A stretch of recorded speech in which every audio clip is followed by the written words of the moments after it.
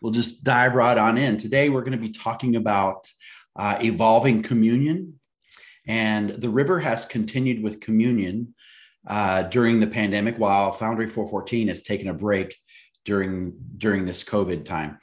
And this has given us some pause to think about why we take communion and how to engage in this practice more authentically.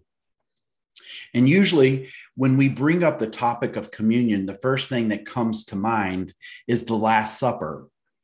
And I'd like to take a look at the story from Luke 22.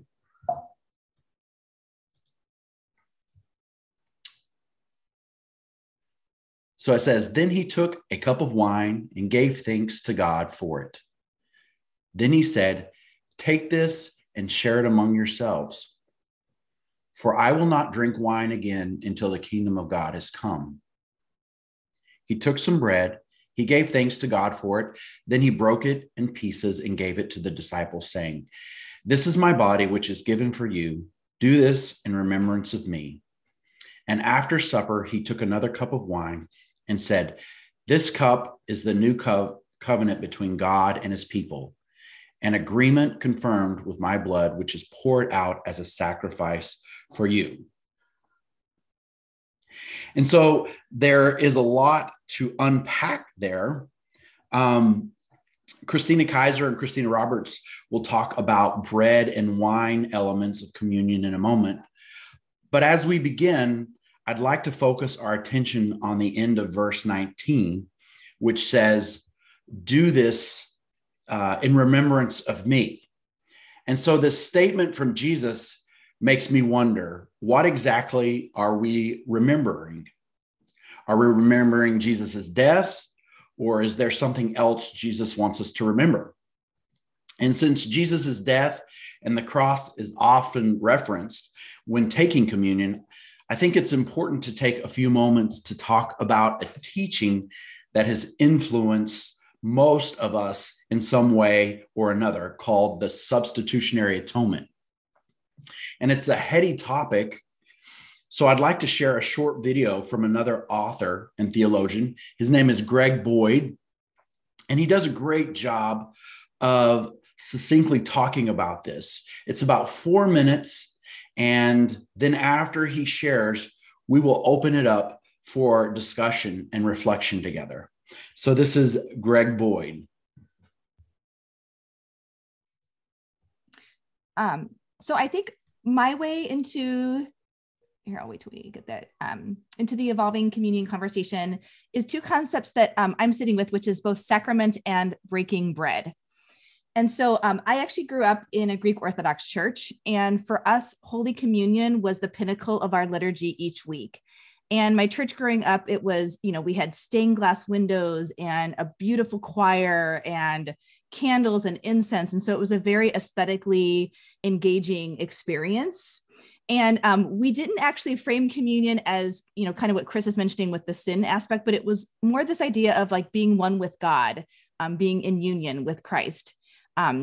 And from the time you're a baby, 40 days old is your first communion. And so you're part of the church community. And so I remember even as a child, like times where I would take communion and I don't even know that I could put words to it, but it just felt like this peace or this presence or this holiness with me as I was taking communion. And so just a very beautiful, beautiful sacramental experience. That being said, as I got older, I had to grapple with, we had a common cup with one spoon that everybody used. And I reached a point where it's just like germs kind of got to me and the idea of like sharing that with everybody.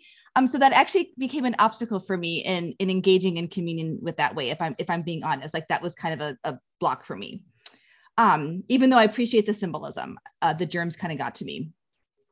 Then in high school, I attended a more charismatic type church, and they had an altar area with kind of these individual cups and pieces of bread. And so during the music part of worship, you could go up and kneel at the altar. And it was kind of also beautiful to watch people having a moment with God where they were kneeling and praying, taking communion, and there were multiple people up at any given time doing that. And again, I really appreciated that. But then that being said, after we started our church, I reached a point where I'm like, okay, is a little thimbleful of juice and a cracker really what Jesus had in mind when he invites us to remember him and to take communion? And so this led me to thinking on the idea of breaking bread and what that means in our Christian context. And this is something that we find in the book of Acts. The early church partook in the breaking of bread. And we read this in Acts 2:42 and 46. It says this: they devoted themselves to the apostles' teaching and to fellowship, to the breaking of bread and to prayer. Every day they continued to meet together in the temple courts. They broke bread in their homes and ate together with glad and sincere hearts, praising God and enjoying the favor of all the people. And so, again, as Chris shared earlier, the first representation of communion happened at a supper, right at the Last Supper. And seeing kind of this in Acts where people were eating in homes and breaking bread, our church decided to share an actual meal together in the church and then to include communion as part of that time, because that just kind of felt to me a little bit more authentic as to what I was experiencing in the scripture. So we would have tables, and at the center of the table would be our elements in kind of individualized cups. And if you wanted to partake in that, we would sing and pray, and there was a moment to do that. So then during COVID, we've taken a break from communion in our church because I wasn't quite sure how that would translate into a Zoom context. And so when Christina shared that you all at the River have been continuing with communion, I was like, oh, I need to think about this. I'm not quite sure what I think about that on a Sunday morning. And it's actually been surprising as we've been talking about this idea of communion. A lot's been coming up for me in this, we talked about last week, this, our theme for Lent is evolving faith. So kind of the broader topic of evolving faith, and having to revisit communion and what I think about communion has been very generative for me this week. And actually, I had an interesting conversation with Chris and Christina preparing for today. And afterwards, I found myself like YouTubing some of my Greek Orthodox theology that I haven't really revisited in a very long time. And so it's kind of re-engaged me in some new ways. And so, which I appreciate, because I think that's the whole point of these different aspects of our faith that are evolving. It's opportunity for us to reconnect with God in some new ways, with people, and with some of these ideas that we have grown up with. So, and I say that today because as we're talking about communion, maybe there's others here who have had childhood experiences of communion or adult experiences of communion that we bring into the conversation today. So Christina's going to share in a moment another scripture for us. And then when she's done, we will open it up for some more conversation. But I just wanted to name kind of my own personal narrative around evolving communion.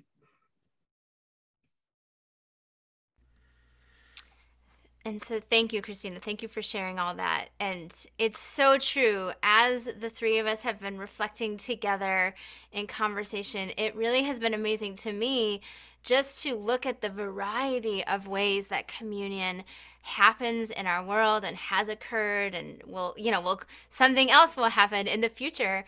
And it's been interesting to reflect on this idea that in reality, communion, there's two things going on at once. There's an individual experience, and at the same time, there's a collective experience.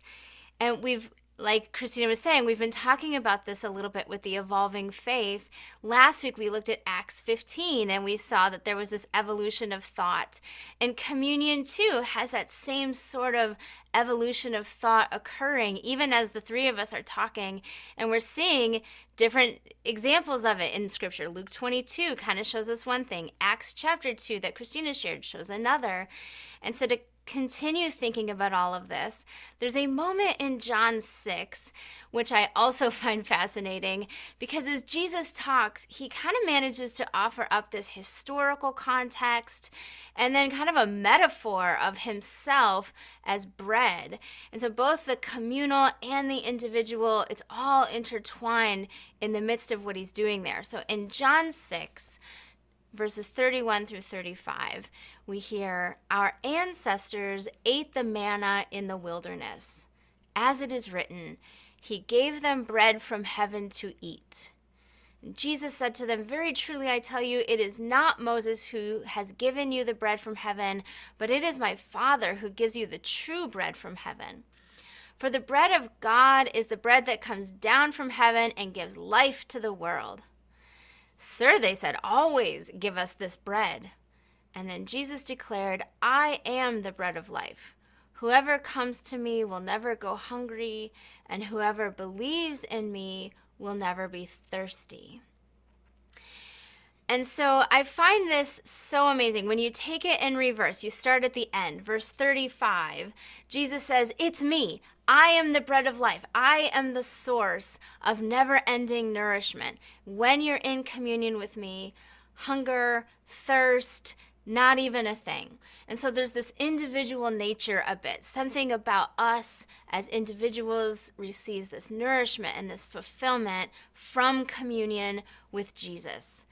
And then if we keep backing up, verse 33 says, God's been doing this, though, since the days of our ancestors. This bread, this ever-fulfilling source, it's been flowing from heaven just as far back as you can imagine, even as far back as when the Israelites were eating manna from heaven in the desert. And so that brings in that communal nature of a group of people, that we're all here relying on that sustenance together. And so whether we're talking about a long time ago or we're talking about right now in this moment, whether we're thinking about the individual context or the collective one, Jesus seems to point us to this relational experience, this thing that was going on at the end of Boyd's video there. And he seems quite confident that what we experience in that relationship, it is going to be fulfilling. It is going to be reliable. And when you tie it together, this picture starts to emerge, this experience of giving thanks and receiving supernatural sustenance. It's been a part of the human experience for ages, in many forms, but always there. And so maybe we can open the floor for discussion again. Christina was talking a bit about communion as sacrament, as well as communion as an act of breaking bread together. And throughout Scripture, we also see these passages that refer both to the individual as well as to the community. So it'd be great for all of us to get to talk together as we're all here, taking all of this in. What comes to mind for you? Are there things that you relate with? Are there things that you wonder about? It would be great to hear all of you as well.